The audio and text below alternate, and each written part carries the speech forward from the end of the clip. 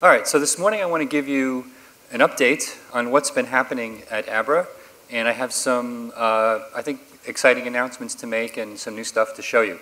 So let's get right into it. All right, so those of you who don't know what Abra is, the reason we started Abra is pretty basic. I wanted for the first time a single application that globally would allow you to send money between any two phone numbers. Right? I'm in Miami, somebody else is in Italy, and I randomly want to send them money, and today, extremely difficult to do that, especially if you're talking about small dollar amounts. If you're lucky enough that both parties are banked, you're not going to send somebody $20 if it costs you $20 to send them the money. So there's lots of scenarios that are simply impossible, realistically impossible via the traditional banking system or other means, and we started Abra to fix this problem. So, you know, not only is there this huge market for these small dollar, what I call P2P money transfers that really don't happen for mostly reasons due to cost, right? You all know about the size of the remittance markets, but I also think that the cross-border e-commerce market is about to explode, and I think Miami's a really interesting place to talk about this because it's becoming a hub for this, especially in the logistics area for the rest of the region. We already see, for example, consumers in Asia who are buying Steam and Amazon credits and gift cards using Abra because it's the cheapest way to do so, and they can get real-time gratification. If they don't have a bank account, they can load their Abra wallet at a store in their neighborhood and go to an online merchant and complete their purchase. And so I think that this market in particular is really going to explode in the next few years. So if you don't have Abra, you can try it out. It's super easy. It's on the App Store. It's been there for a while. Right now it's live for consumers in the US and the Philippines, and today we're about to change that. All right, so let's get into it. So I have three big announcements today. As we were going through the user feedback and figuring out how consumers wanted to use Abra, there was a lot of excitement and support, and thank you very much, within this community, the Bitcoin community for Abra, but they were saying, look, you've made it so easy to hide the fact that this is a Bitcoin wallet because you're hedging Bitcoin in US dollars or Philippine pesos. If I want to interact with Abra from my existing Bitcoin wallets, you've completely eliminated that possibility from the system. And so that was by far the kind of #1 piece of constructive feedback that we got from the community. So today I'm happy to announce that the first announcement is that we're adding direct Bitcoin support into the Abra app itself. Now, it's obviously a Bitcoin wallet, but what I mean is you'll actually be able to use Bitcoin as a currency and then interoperate with dollars, pesos, and maybe soon some other currencies by the time we get to the end of the presentation. So that's the first announcement, and I'm going to show you in a minute how this works. But basically what I want here is I want people to be able to load Bitcoin the way you normally would from an external address and immediately send that money to somebody who has no idea what Bitcoin is and maybe thinks they're not interested, and watch their reaction when they see dollars on their phone, and then you tell them, well, I just sent you Bitcoin and you didn't even know it, right? And I'll show you how that works in a minute. So again, you can load Bitcoin from any wallet. Whether you're holding Bitcoin in the Abra app or dollars makes no difference. The money will show up in the app, just like any other Bitcoin transfer you may have done in the past. And someone can send you fiat via Abra, and you can receive that as Bitcoin or vice versa. If you're holding Bitcoin, you can send them Bitcoin and they can receive fiat. I believe this has never happened in quite this way before, and most importantly, it extends the value of Bitcoin for the layperson who probably wouldn't understand what all of us are talking about right now, and that's super exciting. Right? I don't think this has happened before. So let me show you how this works. Now, I've installed a new Abra wallet here, and I've chosen to hold Bitcoin. For the purpose of the demo, it doesn't matter whether I chose to hold dollars, pesos, Bitcoin. When I load the Bitcoin from outside, as I'm going to show you, it would load the same way. All right? So I need to add some money. Right? So what I want to do is, in this case, I'm going to use Bitcoin, meaning I'm going to load money from an external Bitcoin wallet. And this part, most of you have probably seen before. I'm going to copy my public key, no big deal. Then I'm going to leave the app, or I'm going to mail that key to somebody else who may be sending me Bitcoin. And I'll just basically paste that key into my, in this case, blockchain wallet, send myself a bunch of Bitcoin, and press send. Voila, and I get a push notification in the Abra app that somebody sent me Bitcoin. Now again, no big deal, you've all seen that before, but this is where things start to get really interesting. Now I want to send this Bitcoin to somebody who has no idea what Bitcoin is, but I've told, hey, I'm going to send you money, just download Abra. Okay, and it's all going to work. So now I'm going to send this money, and I'm going to send this money to Juan.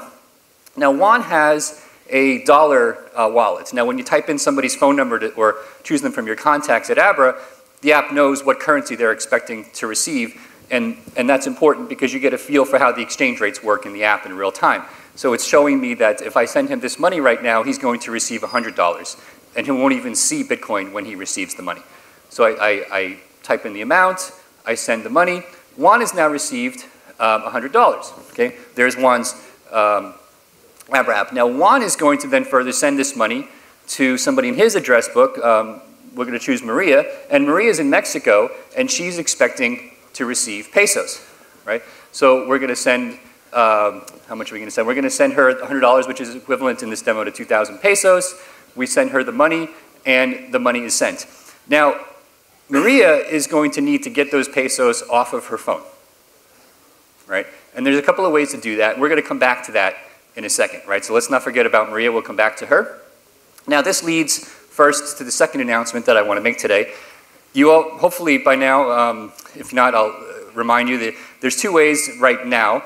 Well, now there's three with Bitcoin, but before there was two ways to interact with the Abra app to get money on and off. The first was using your bank account if you're in the US, and the second was this concept of the Abra teller, which we've been testing in Asia for a few months. We've got a few thousand tellers, for example, live in the Philippines, processing transactions every day. It's a really cool model. So the second announcement is that Abra tellers can now hold Bitcoin completely transparent to the consumers. Now, why would you want to do this? Let's think about this for a second. Okay? If you're a Bitcoin trader, right? How many of you here are Bitcoin traders? All right, right on. How big is the audience that you can trade with today? Well, if they know Bitcoin, right? So your audience is basically the universe of people that are interested in trading in Bitcoin. Now, there's 7 billion people on the planet, and I would posit that that number, unfortunately, on a percentage basis, is still pretty small. What this does is it allows you as the trader, now for the first time, to effectively trade with anybody on the planet who doesn't even know that you're trading with them in Bitcoin. Because if Maria needs to get those 2,000 pesos off of her phone, and you're using a Bitcoin wallet to do it, you can now trade with her effectively in Bitcoin, right? And she doesn't even know that you just traded with her in Bitcoin, and I'm going to show you how that works in a second. All right? So this means that not only that the consumer doesn't know what the teller is holding, but we went one step further. Let's say that you were a Bitcoin-based teller in Argentina. Now, we all know what's happening in Argentina. It's not fun. And I would guess that when people see what we're doing today, and I get to the third announcement, that people are mostly going to want to hold digital dollars in Argentina, but every once in a while get paper pesos out of their accounts.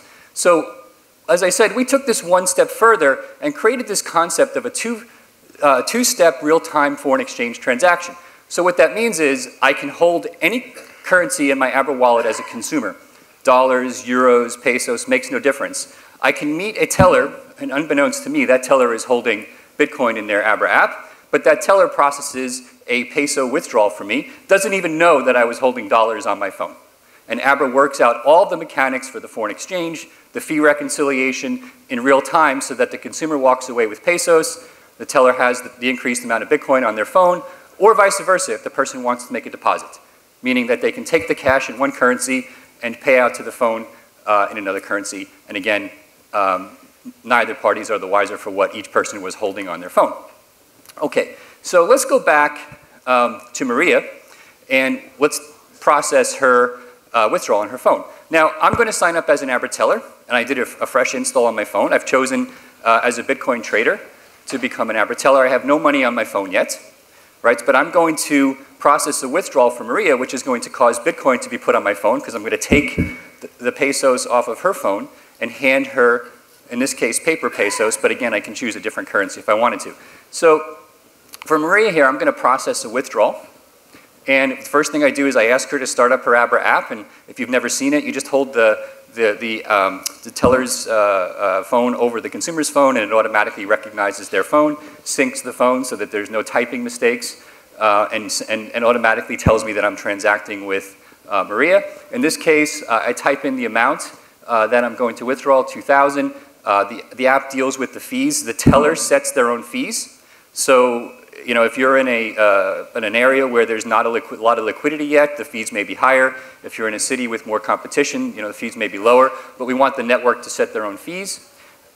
Maria gets a push notification standing right in front of you to agree to the transaction, which causes her phone to do a publish of the money that she wants off of her phone to the blockchain so that the teller can hand the cash to her.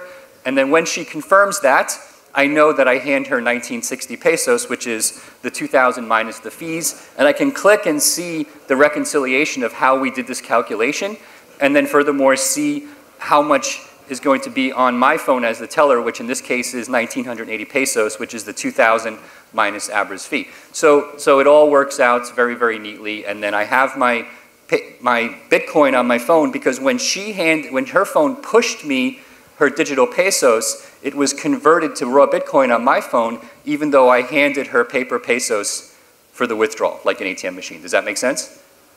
All right.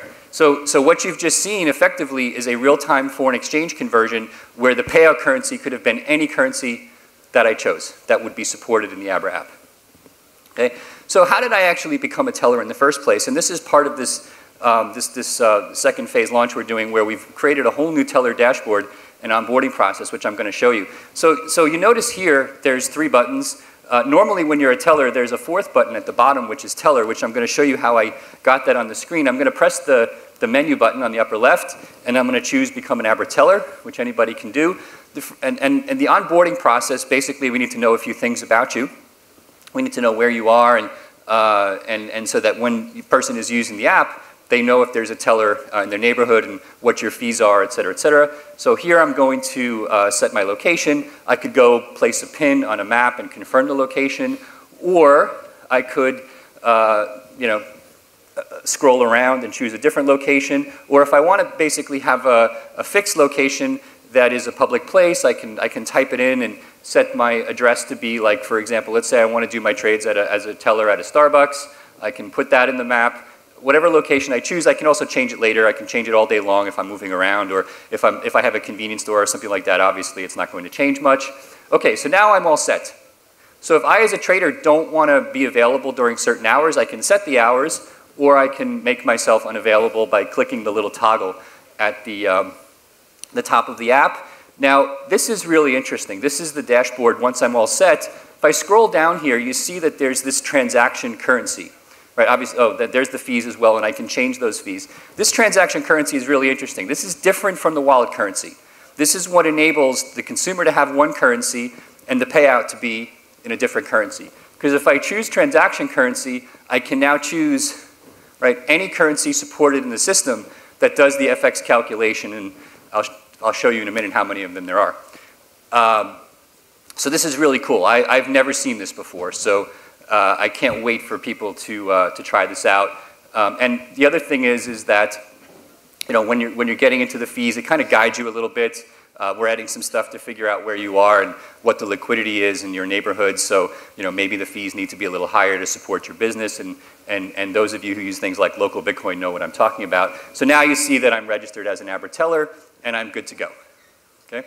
So hopefully that makes sense. All right. So we talked about Bitcoin support for a consumer. We talked about Bitcoin support for tellers and for traders. When is all this stuff going to be available? And so this is the 3rd announcement. So Abra is going global in February with 50 currencies initially, but usable in any country in the world, minus the sanctioned countries, of course, and will support individual tellers globally at that time. This is what we've been working towards for 2 years, and with a lot of people and a lot of sweat. And I'm super excited that today we're announcing for the first time that we're finally going to be able to flip the switch on this. All right. Right on. Thank you. So let me show you what this means for the currency support. So I'm going to go back into the menu here. I'm going to change the currency. Now, here it tells me that Abra is available in so many currencies, and I can scroll through. I can choose Bitcoin as a currency. Now, when you actually change currencies in the Abra app, it's not just a convenience balance. It literally republishes your balance to the blockchain and then sends you the money. And that's necessary because of the way our hedging system works. So just to further make the point that this isn't just a convenience balance, right? And it shows you as you're doing that currency conversion what that's going to mean for your balance, right? So I'm going to back out of that. So we want people to, there's a couple of things. The biggest reason why we're announcing this now is that now that we're clear on taking this global, in February, we need more lead time to get as many individual tellers around the world live and ready to go in the system as quickly as possible. So we're really going to be making a big community push within the trading community, within the retail community, for all of you to help and support us to get as many tellers live as we can as quickly as possible. So download the app. You can register today. If you turn the slides back on, there you go. You will get to the front of the line. Just ping me on Twitter and mention to me that you're, send me a DM or whatever, and just mention, hey, I'm a trader. Put me to the front of the line. Promise you'll get to the front of the line. We are going to do things differently in the US. People outside the US, once they've provided the information, we're going to get to the point over the first several weeks where they're onboarded pretty much in real time in the US because of FinCEN policies. We're going to basically make sure that you're aware that you may have obligations for that and that it's your responsibility, and those of you who are already trading know what I'm talking about. And if you don't, you can go to local Bitcoin forums and see how all that stuff works. All right, so please, please, please, please register as quickly as possible, and more importantly, tell all your friends to do the same. So just to summarize, right, so we've added Bitcoin support. This is transparent to users. The litmus test for me is going to be when all of you get your moms and dads to download Abra, and you send them Bitcoin, and they see dollars on their phone, withdraw it to their Bank America account, and you tell them 2 weeks later that you actually sent them Bitcoin and they didn't know it. That's what I want to hear, right? Once we've accomplished that, I'll know that we've made this useful for everyone on the planet. And I believe that's what's achievable here now with this announcement. All right, and so this is the part that we were working super hard on that's really complex, but this is the support for Bitcoin traders, which we just talked about, and then lastly, going live in February. So that's it. So we have a bunch of people here from the Abra team. We'll be around the next day or so. So come find us and ask us questions, and we can show you some more demos. But thanks for your support. And I think that probably one of the biggest takeaways for me is two things, right? So we have a set of core values that we talk about. And actually next week when I go back to the Bay Area, we're actually having an offsite just on this. We do this for product, but we even do it for values. And this is the one, the core value of the company that really drives everything at the company. And that's the belief in the individual's right to conduct all forms of commerce freely and unencumbered. And so as part of that, I think that this is like a second coming out for us because of the kind of overt Bitcoin support. And I've told the company that it's really important to me that we become really positive and beneficial stewards of the Bitcoin community as part of what we're doing here. And so that's an extension of this value to me. And so I'm really excited that we're going to be more open about our support for the community going forward. Anyway, thank you very much for the time and for your support for Abra.